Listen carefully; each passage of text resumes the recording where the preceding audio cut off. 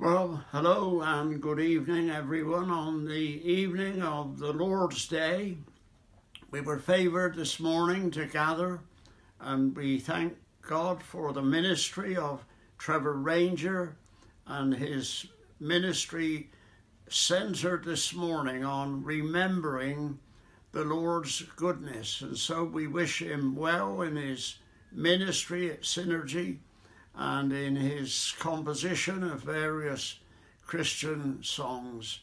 And so this evening, it's a good thing to draw near to God.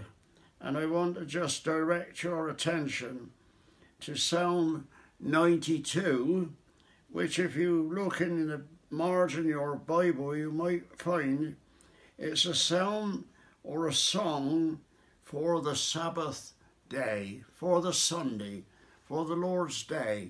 We used to sing sometimes, not so much these days, but nevertheless it's true. This is the day that the Lord has made.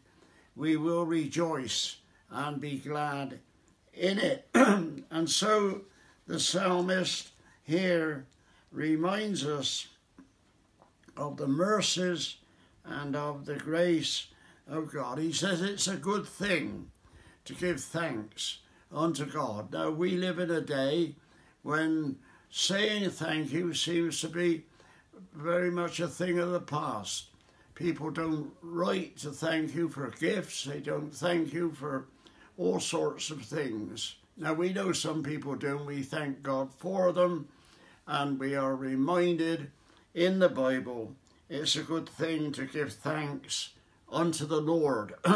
Thanks be unto God, which giveth us the victory through our Lord Jesus Christ. And so the psalmist goes on to say in the second verse, to show forth his loving kindness in the morning and his faithfulness every night, day and night.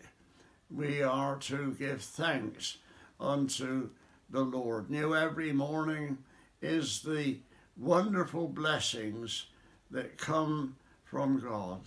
And so he exhorts us here to give thanks. And our speaker this morning reminded us to remember, not to forget. Bless the Lord, O my soul, and all that is within me. Bless his holy name. Bless the Lord, O my soul, and forget not all his benefits. We can be so slow to remember, but here the exhortation is day and night to remember the Lord's goodness. His mercies to us truly are new every morning. Great is his faithfulness. And we sing sometimes, great is thy faithfulness, O God my Father.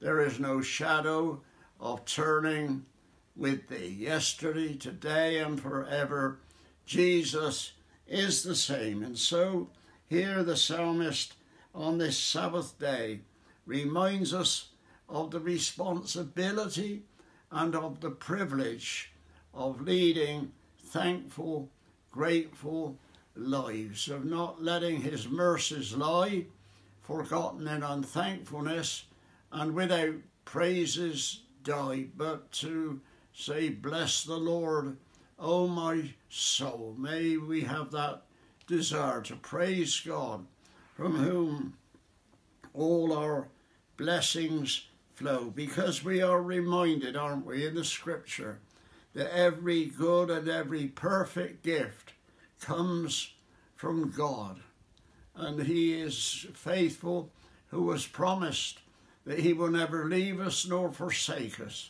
So we can say on this Lord Day evening boldly, the Lord is my helper, and I won't fear what man can do unto me. Other refuge have I none.